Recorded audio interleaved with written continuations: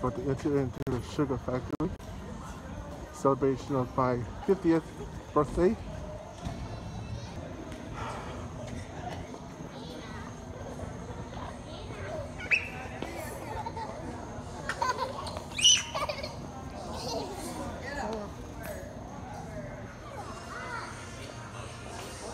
First time here since August of 2019. And have a guarantee.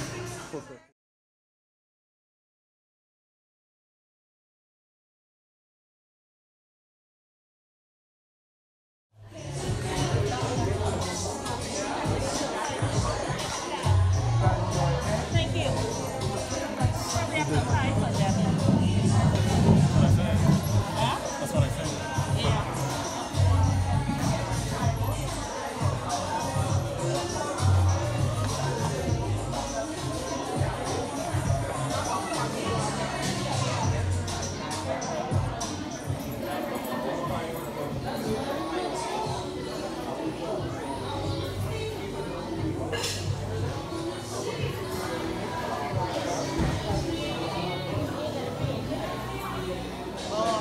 Make it ready. You should do it at the end. Let's say the end. Let's go.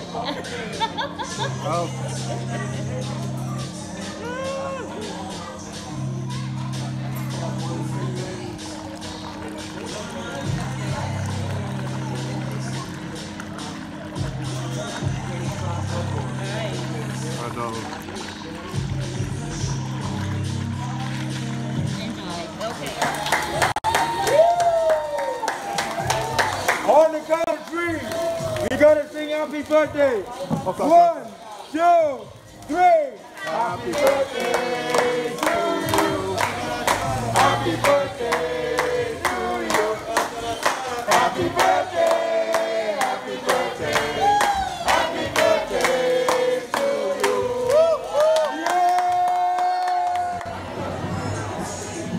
There's the blue cheese burger. Good?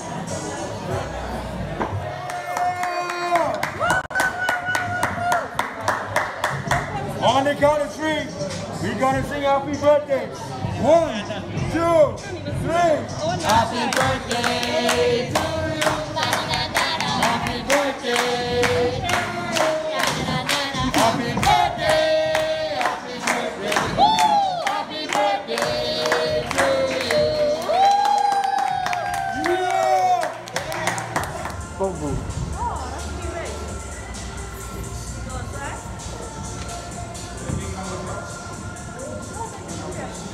Oh, jeez.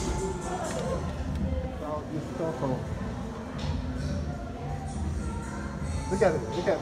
One side. Oh, them dials. Not dial phone. Turn dial phone. How do you use it?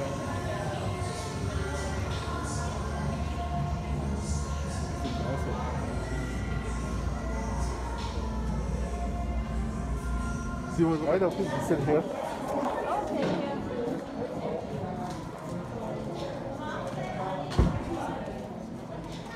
Tootsie roll.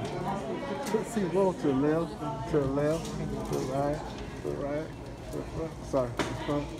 Dip, baby, dip. Dip, baby, dip. Reese's Pieces. Tootsie roll. Tootsie roll. Tootsie roll. Tootsie roll. Yeah. To the left, to the right, with candy corn. To the front, to the front. Dip, baby, dip. Dip, baby, dip.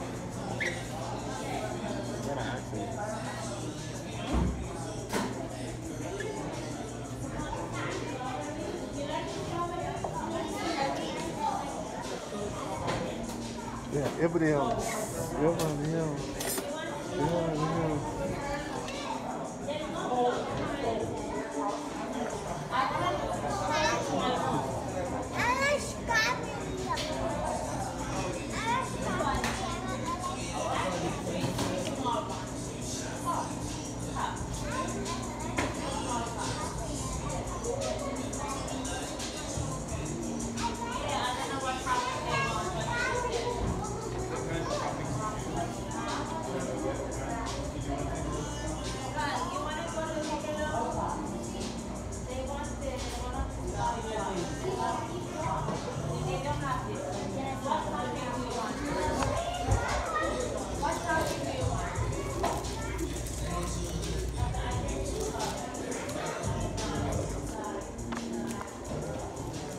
Oh, yeah.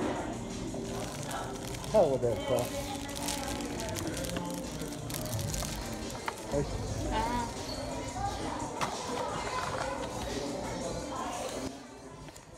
I'll do it again.